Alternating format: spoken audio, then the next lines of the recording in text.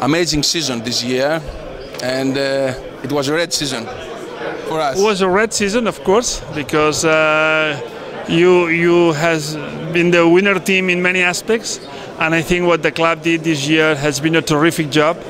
I think that on the court, off the court, you did a great job, and I think that all the awards that the club received this year has been deserved, no doubts about this. The fact that Olympiacos was not one of the favorite teams in the beginning of the previous season, and they won the champion like this, it's an example for the other teams how to invest and how to work.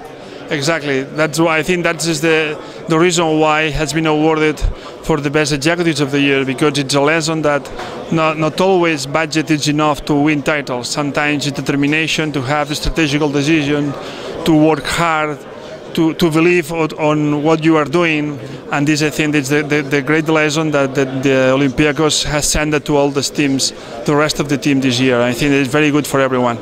And what's new for the next season? What can we expect from you for EuroLeague? Well, we are always trying to improve the league thanks to the cooperation we have with the clubs. And I think the most important changes for next year, which are the increase of the number of games in the top 16, allowing the best teams playing more games among them. That will be definitely a good step forward for our fans. Moving to Friday, it's another big decision for us, because the families will have much more easy to come to see our games with the kids, no schools the next day. So I think that will be very interesting to see how the fans react, but we are confident that both decisions will be very successful. Thank you very much. Welcome.